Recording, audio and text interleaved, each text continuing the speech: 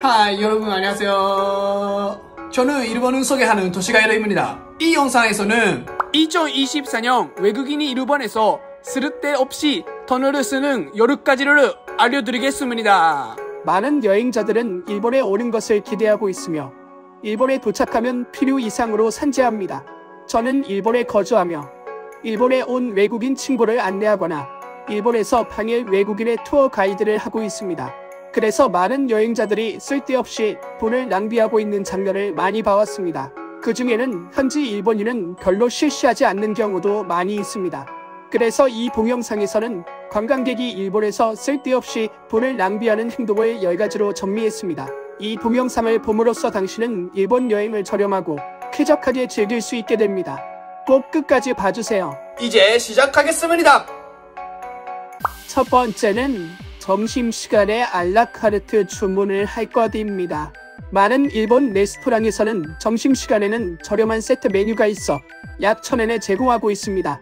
이것은 점심시간에만 알라카르트 메뉴가 저렴한 경우도 있습니다만 대부분은 알라카르트 메뉴에는 없는 저렴한 특별 메뉴를 제공하고 있습니다. 평소보다 30% 정도 저렴하다고 생각합니다. 이것은 점심시간에 고객에게 레스토랑을 알리고 단가가 높은 저녁시간에 재방문하도록 하는 것을 목표로 하고 있습니다. 따라서 점심시간 메뉴는 매우 저렴한 메뉴를 제공하고 있을 가능성이 높고 점심시간에 알라카르트 메뉴를 주문하면 비교적 비싸지는 경우가 많습니다. 그래서 일본에 오면 점심시간을 활용하여 저렴하게 일본 요리를 즐겨주시기 바랍니다. 두 번째는 술집에서 보통 주문으로 술을 주문하는 것입니다. 일본에는 여러 가지 술 규칙이 있습니다. 그 중에는 무제한 음료, 센베로, 카쿠우치 등 저렴하게 일본 술을 즐기는 방법이 많이 있습니다. 그러나 이것들을 활용할 수 있는 가게에서 일반 주문으로 술을 주문하면 매우 비싸집니다. 제 한국인 친구는 매우 술이 강해서 1,000엔짜리 무제한 음료를 활용해서 술을 8잔 마셨습니다. 이것들을 활용하는 것으로 일본의 나이트 라이프를 저렴하게 즐길 수 있습니다. 구체적인 유익한 술의 규칙에 대해서는 이전 동영상에서 소개하고 있습니다. 아직 못 보신 분들은 꼭 확인해주세요. 세 번째는 택시를 이용하는 것입니다. 세계적으로 택시는 일반적인 교통수단이지만 일본에서는 대중교통에 비해 요금이 비싸지는 경향이 있습니다. 예를 들어 도쿄의 나리타 공항에서 시내 중심부까지의 요금은 약 25,000엔 정도 듭니다. 일본의 택시 요금은 일본 국내의 생활비 전체와 비교하면 놀라울 정도로 비싼 경우가 있습니다. 실제로 제 미국 친구는 다른 아시아 국가와 같은 감각으로 나리타 공항에서 도쿄 시내까지 택시를 타버려서 매우 후회하고 있었습니다. 또 아쉽게도 일본에는 법적 규제로 인해 우버가 존재하지 않기 때문에 여행자에게 택시가 선택사항이 될 수도 있습니다. 그때는 비교적 짧은 거리인지 대체 수단으로 대중교통을 이용할 수 없는지 확인하도록 하십시오. 그리고 저렴하게 즐거운 일본 여행을 보내시기 바랍니다. 네 번째는 면세 제도를 이용하지 말 것입니다. 저는 미국에 살 때 일본에서는 비거주자가 되어 일본의 소비세 면세 수속을 하고 저렴하게 쇼핑하고 있었습니다. 일본의 소비세는 10%이므로 당신은 이 제도를 활용함으로써 10% 저렴하게 일본에서 쇼핑을 할 수 있습니다. 하지만 많은 외국인들은 이 제도를 모르거나 알고 있어도 사용법을 모르는 분들이 많습니다. 그래서 이 장에서는 사용법에 대해 중요한 5가지 점을 알려드리겠습니다. 첫 번째는 일본 입국 시 여권의 입국 스탬프를 받을 필요가 있다는 것입니다. 최근에는 자동 입국 게이트도 널리 퍼져 있어 여권의 스탬프를 받는 것을 잊어버리는 분도 있으므로 주의하십시오. 두 번째는 면세점에서 쇼핑을 하는 것입니다. 예를 들어 외국인에게 인기 있는 돈키호테, 유니클로, 요도바시 카메라 등은 이용 가능합니다. 세 번째는 면세 대상 물품을 구입하는 것입니다. 일반 물품과 소모품이 있으며 전자는 가전제품, 가방, 잡화 등이고 후자는 식품, 술, 의약품, 화장품 등입니다. 네 번째는 대상 금액 이상의 쇼핑이 필요하다는 것입니다. 구체적으로는 하루 판매 금액의 합계가 5,000엔 이상, 50만엔 미만이어야 합니다. 다섯 번째는 제대로 포장해서 일본을 출국할 때까지 개봉하지 않는 것입니다. 만일 상품을 개봉하여 사용하거나 먹어버리는 경우는 면세 대상에서 제외됩니다. 이러한 정보는 항상 업데이트되므로 반드시 활용 전에 최신 정보를 일본 정부 홈페이지에서 확인하시기 바랍니다. 그리고 저렴하게 일본 여행을 즐겨주세요. 다섯 번째는 저펜 레일 패스를 이용할 것입니다. 이미 알고 계시겠지만 저펜 레일 패스는 2023년 10월부터 대폭 인상되어 당초 가격의 약 1.6배가 되었습니다. 많은 사람들이 의아해하는 것이 그럴 만한 가치가 있는가 라고 생각합니다. 결론부터 말하면 골든 루트라고 불리는 외국인에게 인기 있는 도쿄, 오사카, 교토, 히로시마에 가는 것뿐이라면 필요 없습니다.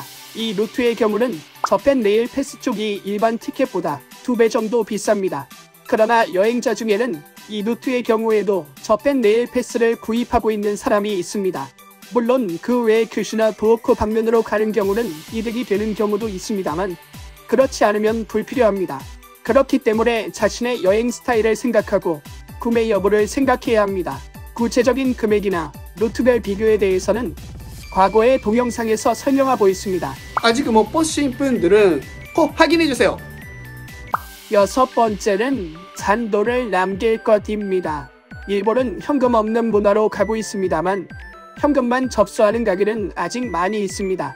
따라서 여행 중에는 항상 현금을 수중에 두는 것이 중요합니다. 다행히 공항이나 거리에 환전소가 많이 있기 때문에 에라는 쉽게 구할 수 있습니다. 그러나 일본의 환전소 중에는 동전을 받지 않는 곳이 있습니다. 즉, 지폐가 아닌 잔돈이 남았을 경우 재환전이 불가능합니다. 따라서 일본을 출국할 때 공항에서 환전하지 못하고 가처포를 사용하여 소비하는 여행자가 많습니다. 이를 피하기 위해서는 일본 여행에서 최대한 동전을 남기지 않도록 하고 신용카드나 스이카 등의 IC카드로 지불하는 것이 좋습니다. 단, 일본 여행에서 현금은 필수입니다. 현금의 입수 방법이나 그에 관한 힌트에 대해서는 이전에 동영상에서 소개하고 있습니다. 아직 못 보신 분들은 꼭 확인해주세요. 일곱 번째는 길거리의 스님에게 기부하는 것입니다. 승려 복장을 한 누군가가 길거리에 서 있거나 기부를 요구하며 당신에게 다가갈지도 모릅니다. 이들의 이야기가 신뢰할 수 있는 것처럼 보이기 위해 다른 기여자로 보이는 인물들의 이름과 기부금액 목록이 실린 책을 보여주기도 합니다.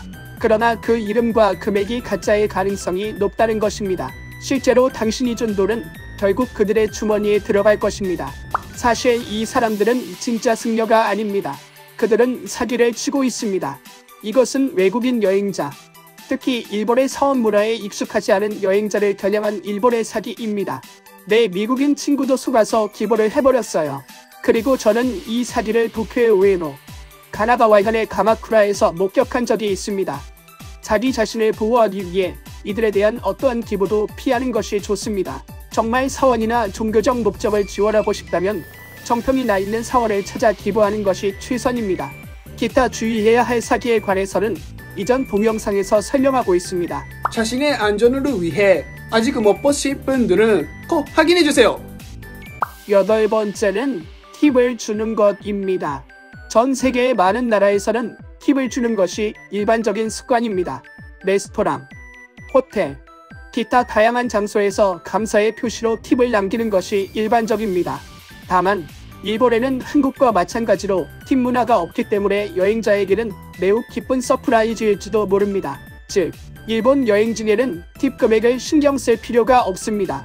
그리고 유감스럽게도 당신이 팁을 점원에게 줘도 그 사람의 돈이 되지 않습니다. 그것은 유감스럽게도 레스토랑 매출에 가산되어 버립니다. 이것은 제가 대학생 시절에 레스토랑에서 아르바이트를 했던 경험 때문입니다. 이 팁이 필요 없는 문화를 받아들여 안심하고 일본 여행을 즐겨주세요. 아홉 번째는 편의점에서 구입하는 것입니다. 일본에는 약 5만 개의 편의점이 있어 온 동네 곳곳에서 찾을 수 있습니다. 구색도 풍부하고 매우 편리하기 때문에 당일 외국인도 자주 이용하고 있습니다. 제 미국인 친구는 매일, 아니 매 식사 때마다 세븐일레븐에 갔습니다. 그러나 여기서 주의해야 할 것이 편의점은 모든 상품이 비교적 비싸다는 것입니다. 슈퍼마켓과 비교해서 같은 상품이 약 30% 가격이 비쌉니다. 그래서 제가 추천하는 것이 마이바스켓입니다. 이것은 도쿄의 도초에 있는 편의점과 같은 정도의 크기의 슈퍼마켓입니다. 도쿄에는 1인 가구가 많기 때문에 그분들을 메인 고객으로 하고 있습니다. 가격은 슈퍼마켓처럼 편의점보다 저렴합니다. 가보시고 일본 여행을 즐기고 싶은 분은 꼭 활용해보세요. 10번째는 공항이나 호텔에서 환전하는 것입니다. 제6장에서 설명했듯이 일본은 현금 없는 문화로 가고 있습니다만 현금만 접수하는 가게는 아직 많이 있습니다. 따라서 여행 중에는 항상 현금을 수중에 두는 것이 중요합니다. 그러나 공항이나 호텔에서의 환전은 시내의 환전소에 비해 상당히 환율이 나쁩니다. 제 미국인 친구는 일본 도착 시 공항에서 예산의 돈을 모두 환전해버려서 매우 후회하고 있었습니다. 따라서 공항에서는 최소한만 환전하도록 합시다. 1인당 5,000엔이면 충분할 것 같아요. 또한 ATM 현금 인출은 기본적으로 환전 요금과 수수료는 어디서나 같다고 생각합니다. 이것들을 염두에 두고 값어치로 일본 여행을 즐겨주세요. 2024년 외국인이 일본에서 쓸데없이 돈을 쓰는 여름까지는 어땠나요?